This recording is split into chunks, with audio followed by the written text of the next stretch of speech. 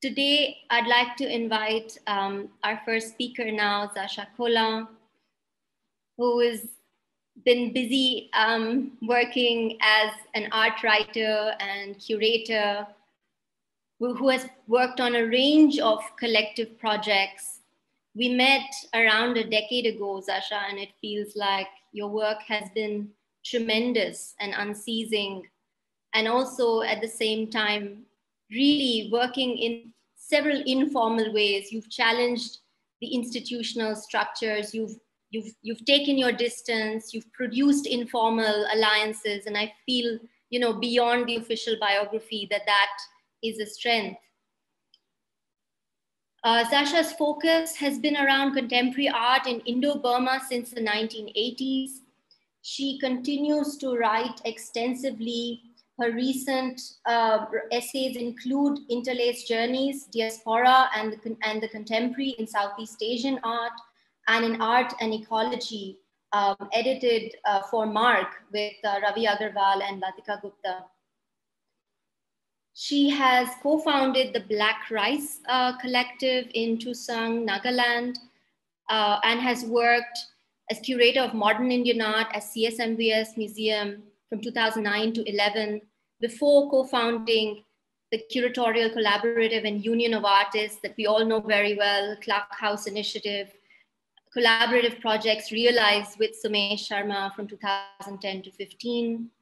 I'm not going to go through a lot of different projects that are listed, but importantly, today we will hear about the third Pune Biennale, and also perhaps, at least in questions, bring up the work that Zasha did with Marco Scottini as part of the second Yinchuan Biennale in 2018.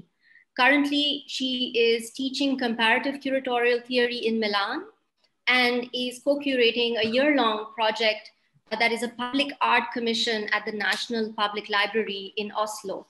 Welcome, Zasha. Thank you so much. It's so wonderful to be at the Hub after so many years. Thank you so much for such a special invitation. It's so special to have Natasha weave in, and thank you for the introduction, but also to weave in all the speakers and all the thoughts that are being presented into a kind of conversation and dialogue.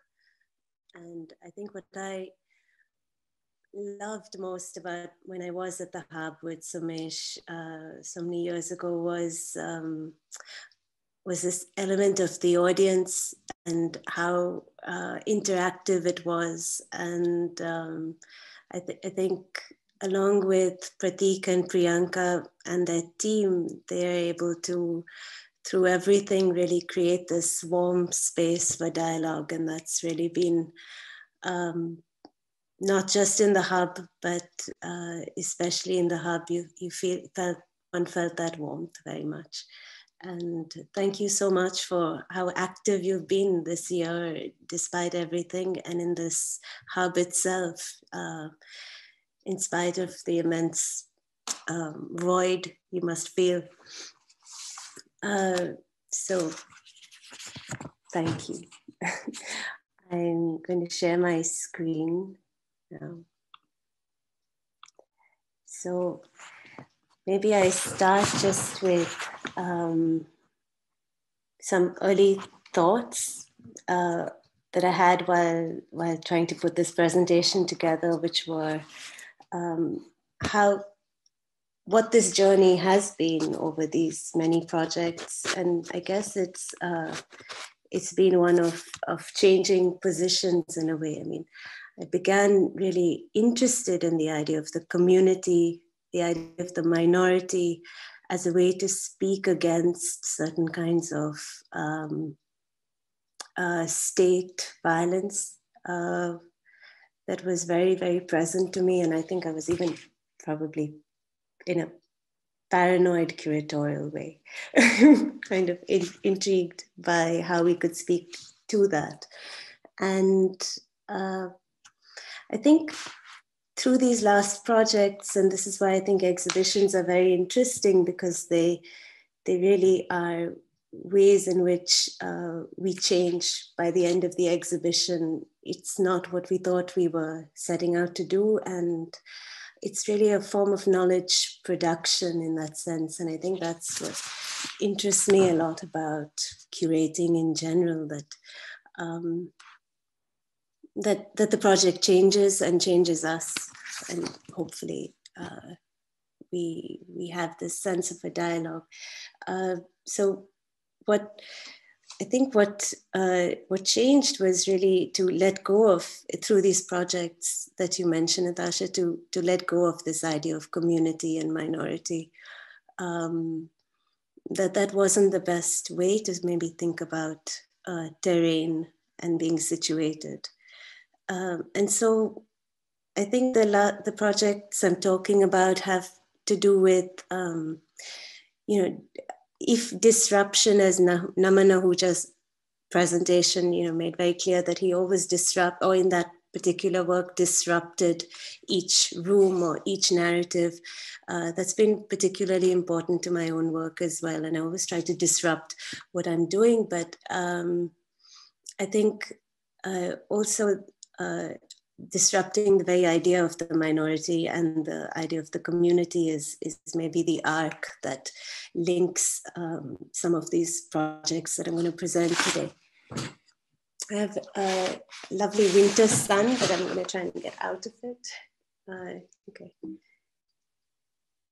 So the third Pune Biennale was, it was a very special invitation. I'm reminded of the last time I spoke about, you know, in a curatorial hub, and it was something called a symposium on the irrational Biennale, and Gerardo Mosquera, I remember, was talking about the poor Biennale, you know, how somebody in the newspapers had called this Biennale the poor Biennale, and he actually took that term in a very positive, as a positive. It wasn't meant that way.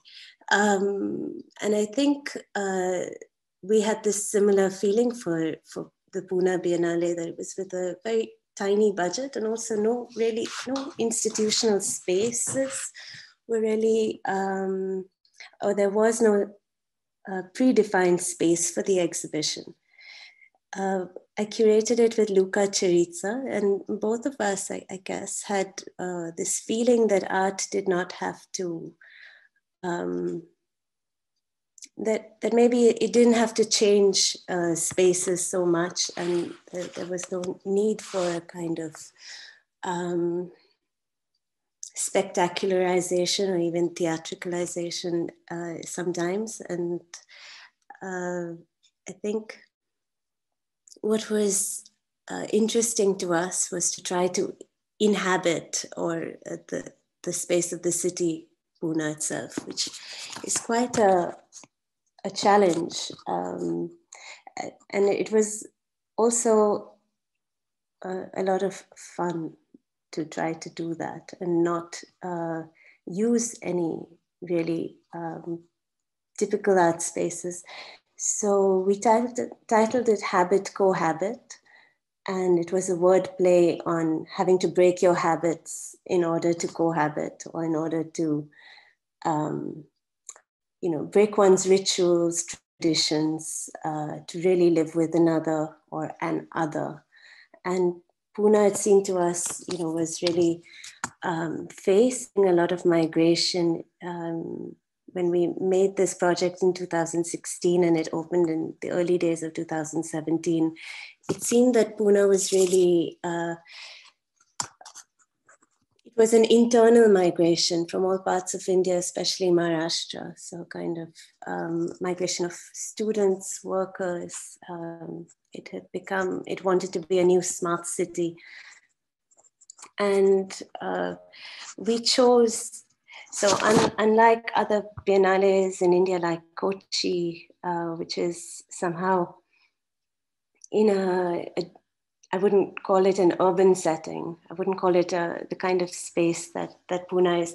For us, it was very important to embrace this urbanity of Pune and not choose very secluded spaces, but we happened to choose one road that went kind of along the river, but there was the most, let's say, a road full of traffic, but we also chose this one line that you see. So in the image on the right, or here is better perhaps. And it's, it's this one monster road, very dense, concrete, sprawl, but there's also an archaeological site, the Pataleshwar caves, that goes back to the 8th century. And it happens to be one of the fastest growing cities in Asia. So we had given a kind of suggestion even of a route and of timings of these different spaces, primarily because we titled it Habit, Cohabit, also thinking of these last lectures by Roland Barthes called How to Live Together.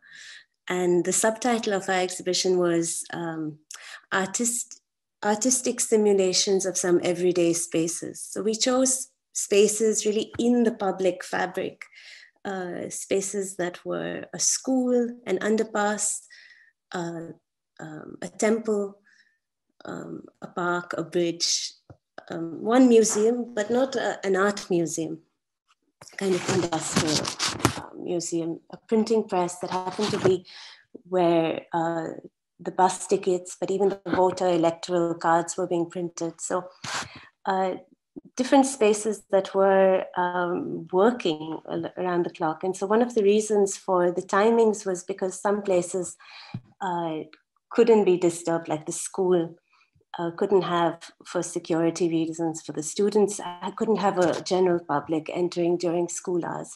So that was one of the reasons we had to or suggest timings. We loved this museum. It even had a sign called Museum, which we thought was exactly how we were thinking of each space, also symbolically what it stood for and the actuality of that space.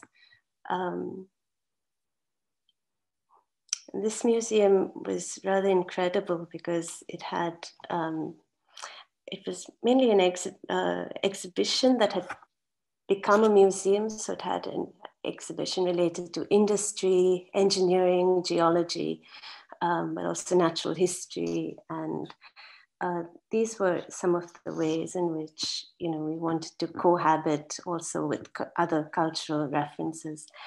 One of the artists was Yona Friedman, and he had made this Museum of Simple Technology in Madras in India in 1982.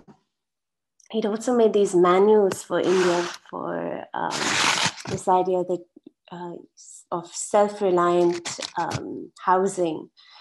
And they were just cartoons. They had no words, so they were meant to cross languages.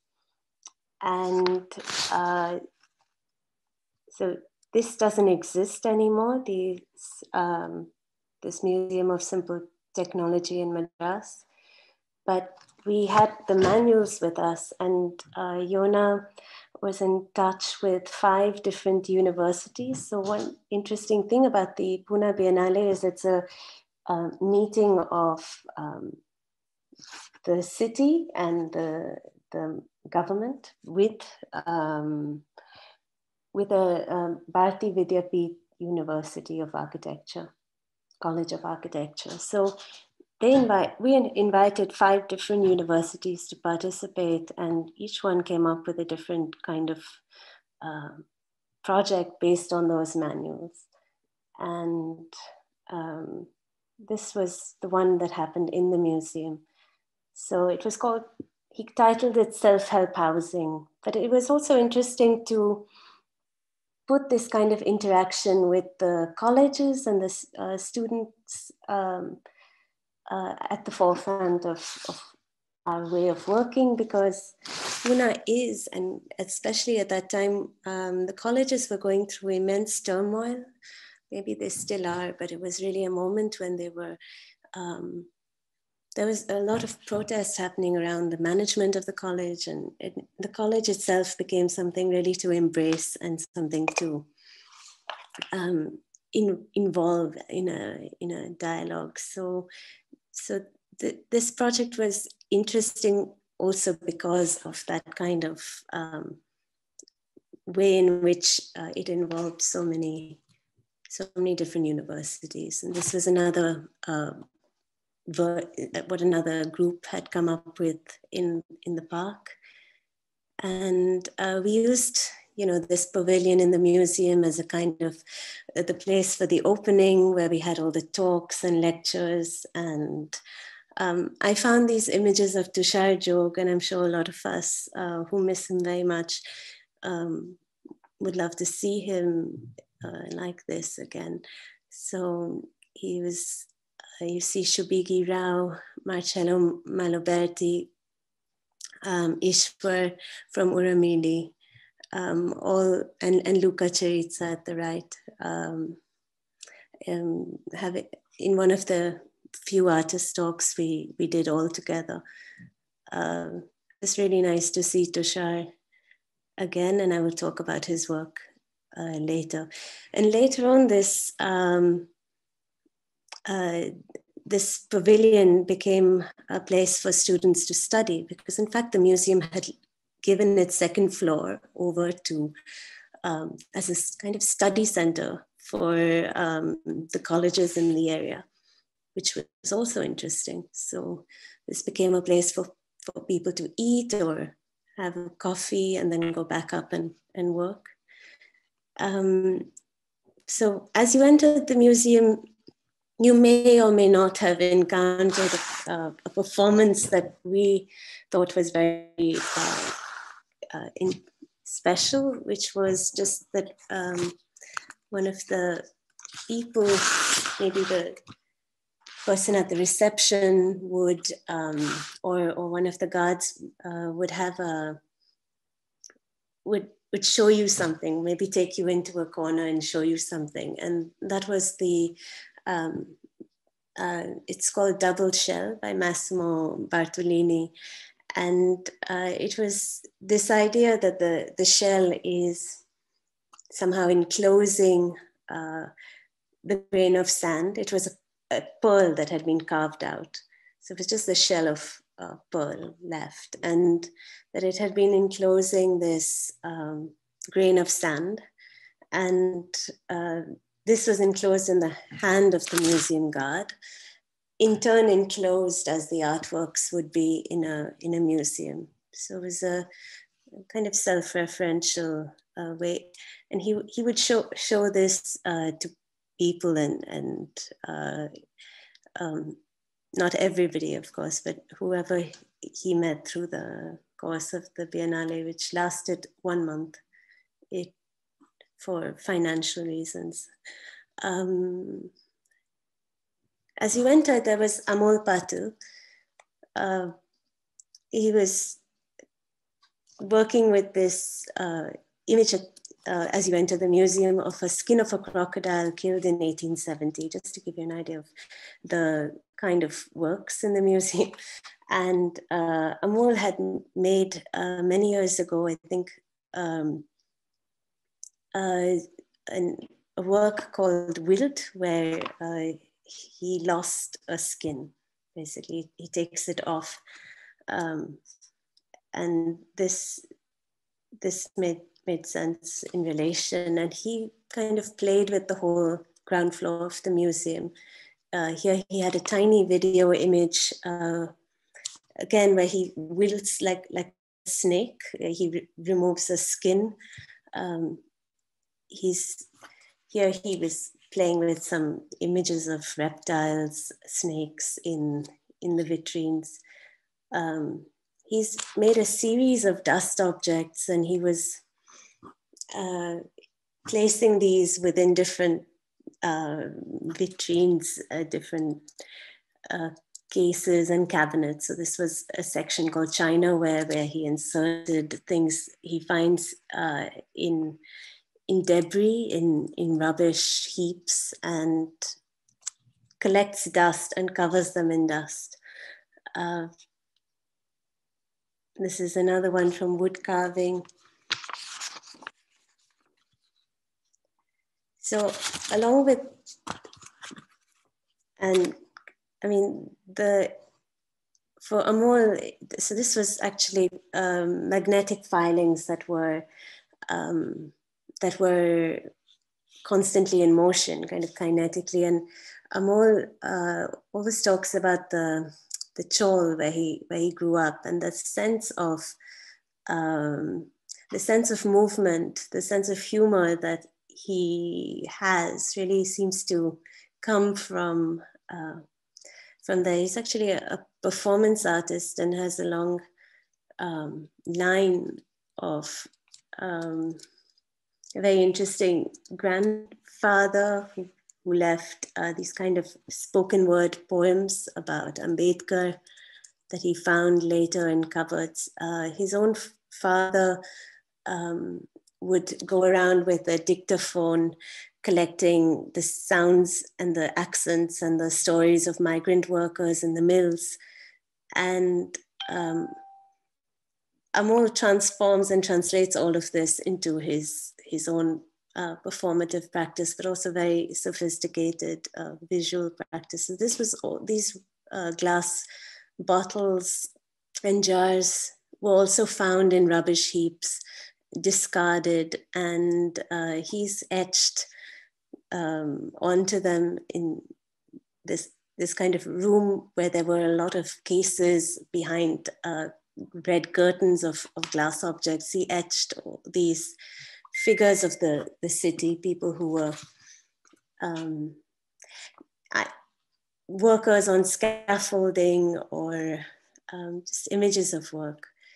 Uramili, so one of the things Bhatt talked about was that was really important for our exhibition was this idea of idiorhythmy, and that how we cohabit is so much dependent on us allowing different rhythms in the city, kind of your own particular rhythm, and to discuss power. He says that the subtlety of power as dysrhythmy, as heterorhythmy, so neither solitude or hermeticism, nor excessively assimilate forms like the monastery, family, boarding school, barracks, any kind of established militarized time or homogenizing time.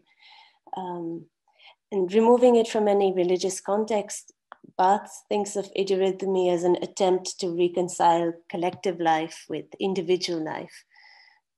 And most of his lectures describe these kinds of collective solitude.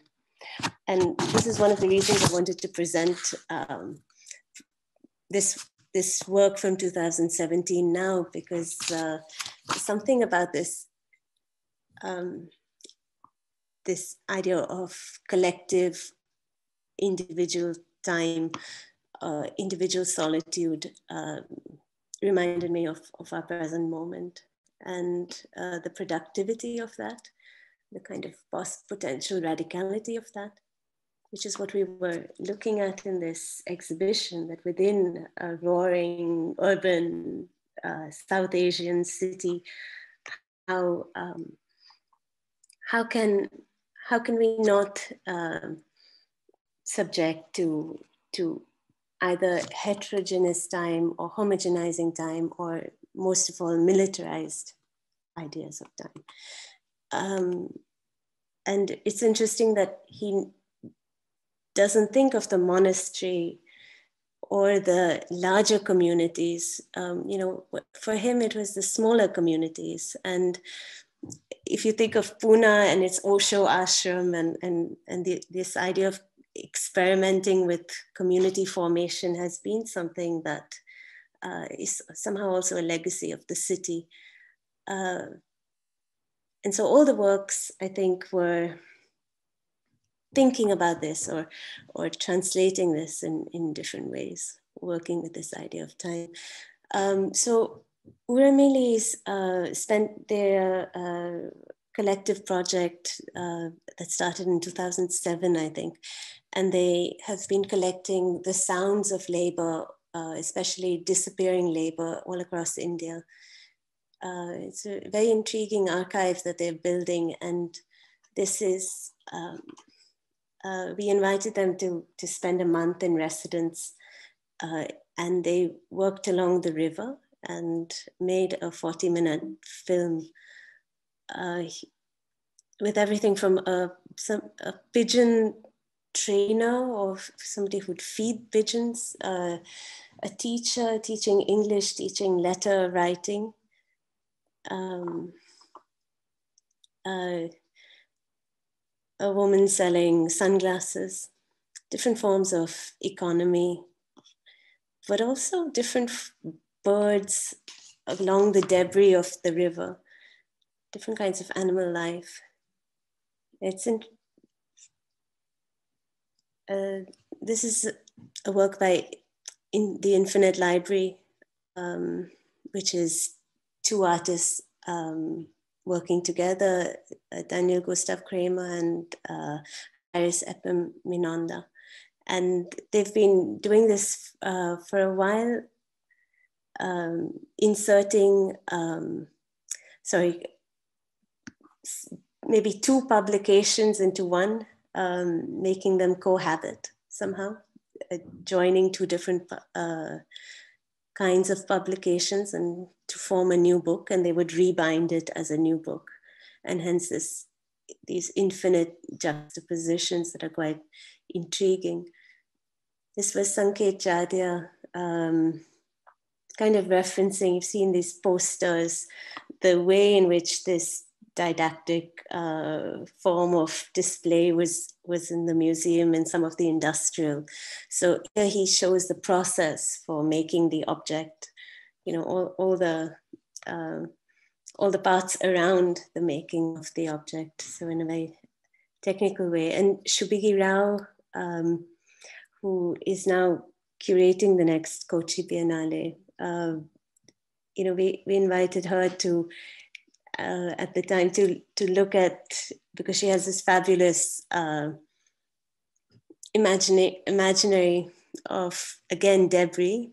And she spent, I think, 3 weeks in this museum and in other spaces collecting stories of the museum, from all that it was throwing away, all that was in the storage, all that was literally being discarded.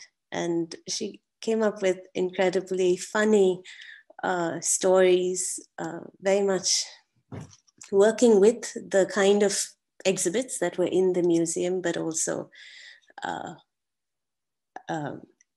narrating them, and adding her own drawings.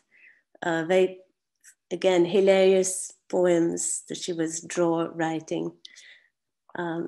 We're very intrigued by a young artist called Smita Rajmane, who was making these paintings of Pune as a city, from this aerial perspective, but also a kind of isometric perspective, and where you see kind of the cinema, the brothel, the red light area, different kinds of imagery of the city. And here I want to talk about, you know, what a Biennale allows is, of course, this wonderful conversation with the government. So we were given many hoardings along the Jangli Maharaj Road, and we were asked to use them for an art project. And we invited Rupali Patil to make a work, and she decided to show a line of washing. She was interested in this kind of act, very modest act of censorship, self-censorship, by, you know, over the underclothes, placing a garment only for women's underclothes, of course, and always these acts of daily life and washing. And she wanted to place this on a hoarding as a way to start a conversation, I guess, about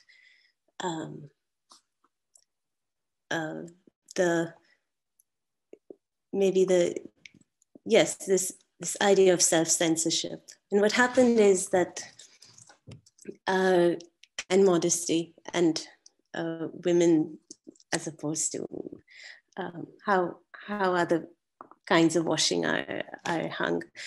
And it was censored. We didn't expect that. But censored in the sense it was not allowed. So she kept coming up with new proposals of how, she would still wanted to go on a billboard, but with different kinds of censors, and each one was rejected. You see, she has tried different ways of camouflaging the initial image, and each one was rejected. And finally, we and this is a kind of credit to the organizers, Kiran Shinde and the team, that, they said, no, let it go in the catalog, it can go in the museum as an image, but we won't put it on the hoarding. And so that's what we did. And instead of putting just the image, we put all the project proposals. So the title became Project Proposals for Museum Hoarding. And I think that and we didn't use the hoardings for anything else. We left them blank. I think we left the captions. And I think what was interesting is this work did get covered in the press. It got spoken about quite a lot, which is not lovely. And I think what's really interesting about facing censorship is that it is a bit disarming. It is a bit, somehow it does throw us, because I guess either artists or curators don't expect that, and you don't know, you can't predict what will be more sensitive.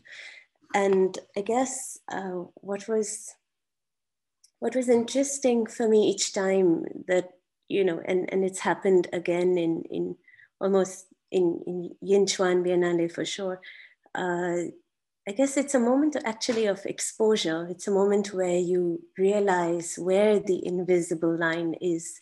And in that sense, it's also a moment of play, because as a curator, and this is where I'm thinking of Naomi Beckwith's idea of the curatorial excess, or Mana Huja talking about, the disturbance. I think this is in part, what's so interesting about the Biennale format, that you are somehow in conversation with the government as well.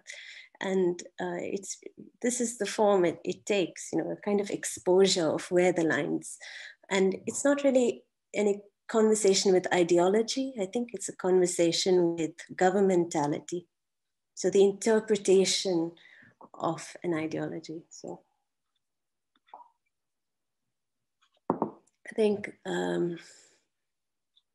we had, again, a lot of the places we were meant to have at the last minute were blocked, or we couldn't have them. So we had to enter into a study room of the museum, and we decided to make, Thomas Saraceno made a work kind of for that study center, with this idea of cosmic jive.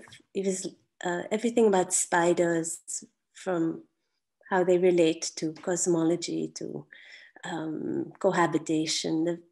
Only 16 species of spiders that cohabit with other species, otherwise solitary spiders that cohabit with other spiders. So there were all kinds of scientific papers, and it's an ongoing archive that's been made. We had all these papers and several copies of them, and the idea was that you could post it to a friend or to yourself. You could make a selection of a book and post it. And so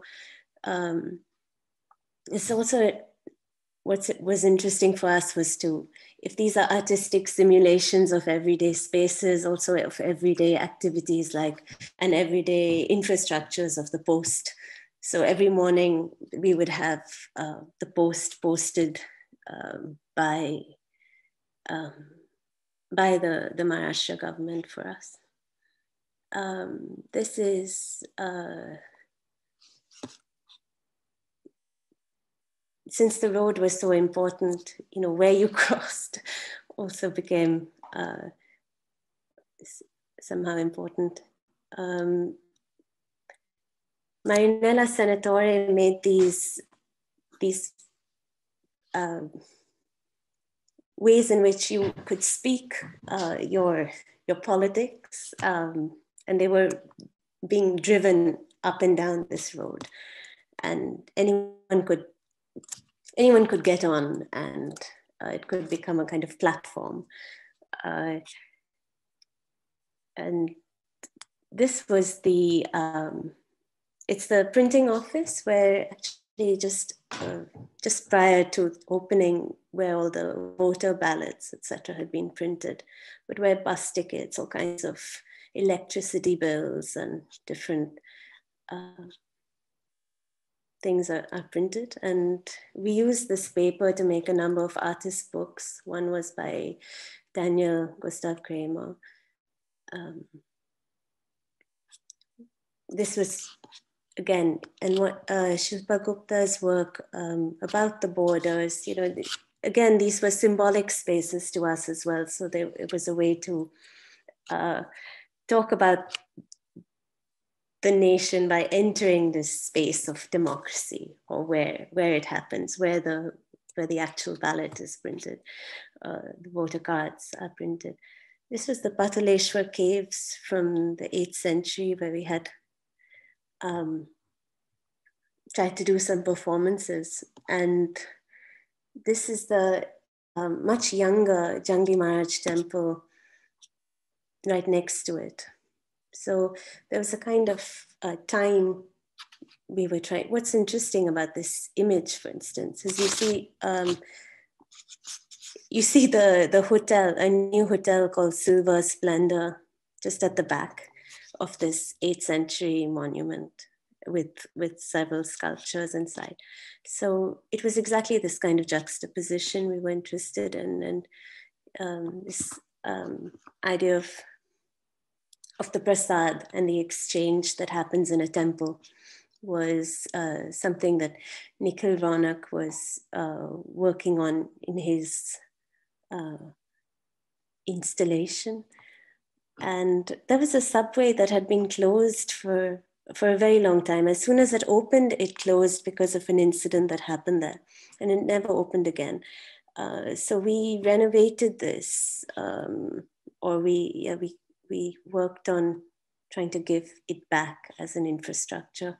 And here was the work of Jimmy Chishi, an artist from Nagaland, and he was looking at his own, the warriors, the mythology of the Nagas, but kind of in this underpass, kind of as fallen warriors. He also was working with a kind of syncretic cohabitation with Japanese masks and Naga tattoos. And it was really a comment, I think, on the idea of insurgency. And each of these characters is actually a historical figure.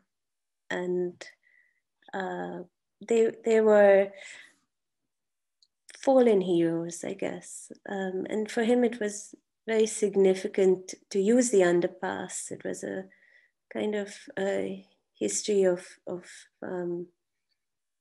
something that, if all the Naga tattoos, iconography is about the warrior and the hero, it was really, he was undoing this idea. And this is Marinella's, I think she had 2 of these cycles. And then there was the school, which was... Okay, we have 2 minutes to go. Okay. The school was really where we had a sound work, but also this work by Sanket Jadeh on Kashmir, and this work by Sarnath Banerjee, where he took the actual textbooks and was drew over them. So it was the history books that they were actually studying at that time. But in this one classroom, they were kind of installed. Each page was of the book was drawn on.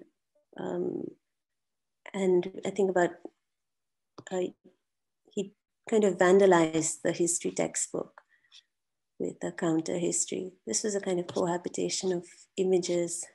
And of course, this image in the park was very important, this parasitical tree growing on another tree. This was again Shubigi Rao from these concrete gutter frames. She was highlighting weeds or framing them. And Massimo Bartolini made a large work called Audience for a Tree. And the idea was that the spectacle was just that one tree. And it did create within the garden some forms of community, perhaps. People used it for privacy, for birthday parties, for along the course of the Biennale, and it remains. And there were also some readings, some talks that happened there. It was a way to be with others, but also private and create a separate community. We invited Natak Company from Pune to write some plays for the Biennale, and they wrote some fantastic plays that they would perform every day at different times of the day in the park to the audience who was already there. This was Shilpa Gupta again with a poem. And I'll just end with Tushar Jog, which he was very interested in how at the Z Bridge, and this is a political kind of cultural event, and that's how this bridge is often used, but it's also used for teenagers. And he invented a game that you could log into. You could get into the Wi-Fi and play Karma Crisis. So you could kind of play a game. It became, I think, the most exciting part of the Biennale for many of the audience members. And this game was taken quite seriously. And it was about allocating the land along the bridge to different people, depending on your karma. And I think it came from the fact that he saw everybody hanging out at the bridge, but on their phones. So he realized there was a potential for a kind of LAN community. And this was Marcello Maloberti, Zasha, we're very much out of time. Would love to have a dialogue. Yeah? That's it. That's okay. Sorry to brutally cut off. Fine. Yeah, I mean, it's great to revisit these projects. Also, for audiences who weren't able to visit, I feel very lucky to have been partly a Pune person, having done my college years there and knowing very well that part of the city, and then discovering how you animated the city with these projects. And particularly what you said now about kind of playing with everyday infrastructures and this role of a museum that has collected dust, but is still somehow central to the city's imaginary, what it means to rekindle new sets of relationships and micro environments within that kind of museum setup. I'm wondering if you'd like to share perhaps parallels or differences in terms of, say, the work that you have done with Clark House Initiative and also with Yin Chuan. I mean, with Clark House, I would ask more in terms of the fact that you've maintained long relations with a lot of these artists who have been in multiple projects. So it would be quite instructive to perhaps also think together and hear you share with us how your while your relationship grows with certain artists like Amol or Prabhakar or Rupali, how does the setting of the projects that you invite them into impact that relationship and that frame of making?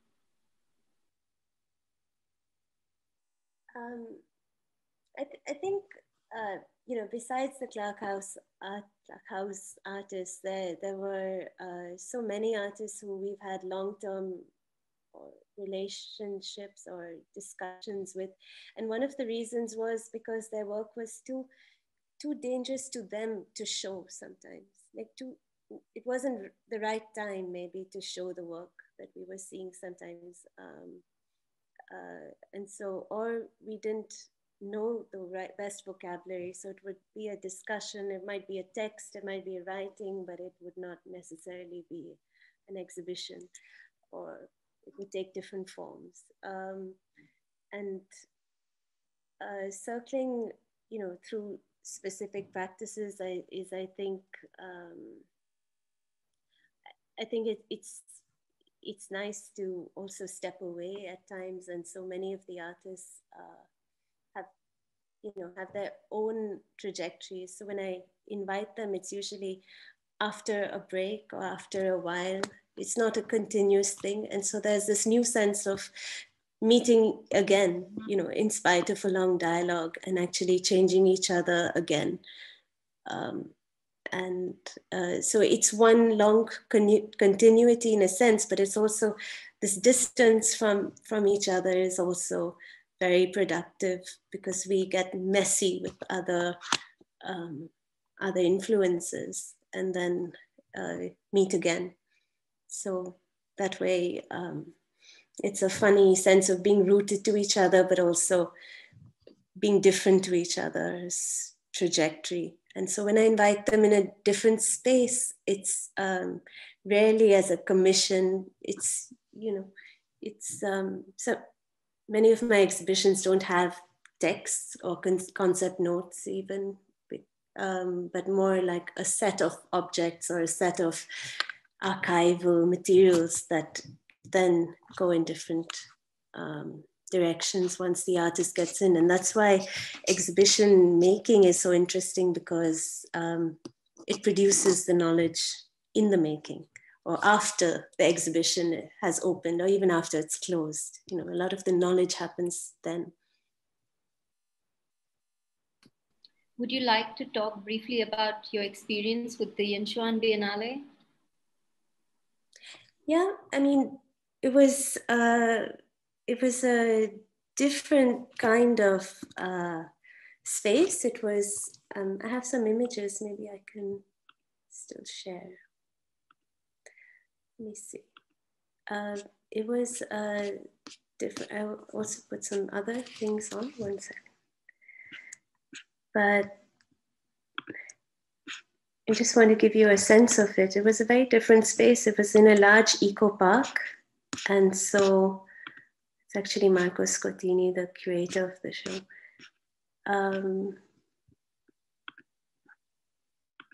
Here we are. There was many more artists. I think there were over 100 artists. And it was in a large eco park. I was a member of the curatorial team under Marco Scottini. And so many of the works entered this eco park. It was called Starting from the Desert, Ecologies on the Edge.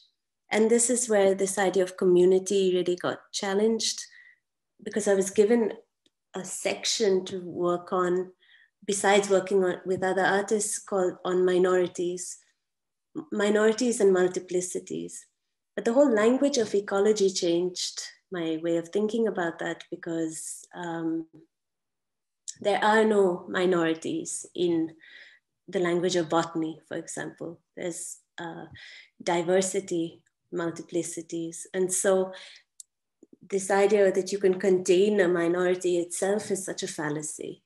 And I think that really came home to me with the kind of works in this exhibition. So this is a work by Shiva Gore on nomadic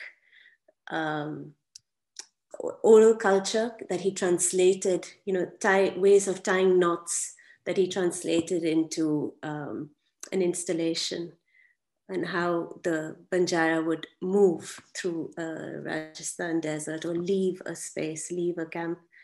And there was also a large museum within this eco park. And so it has very different kind of space quality. But in this section on minorities, one thing is, that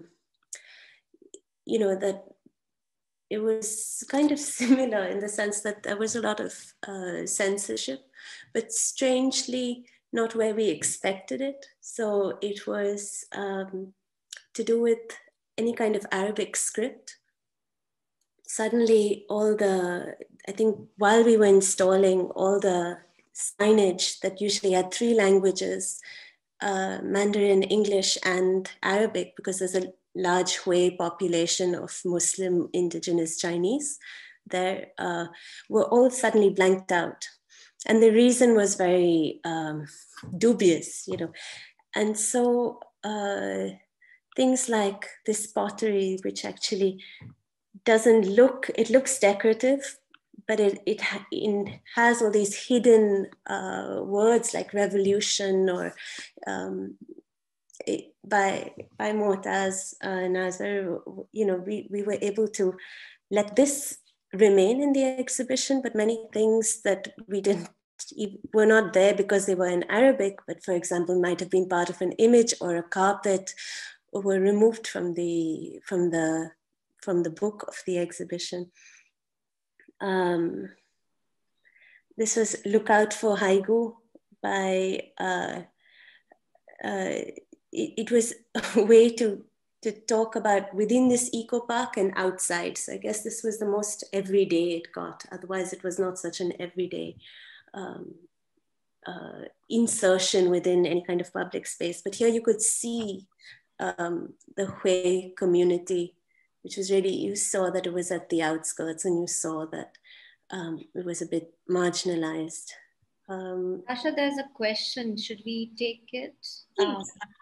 So Rohit Goel is asking if you can talk more about counter monumentality as a concept and your commitment to the archive curated in Pune at the Biennale there. Sure. So,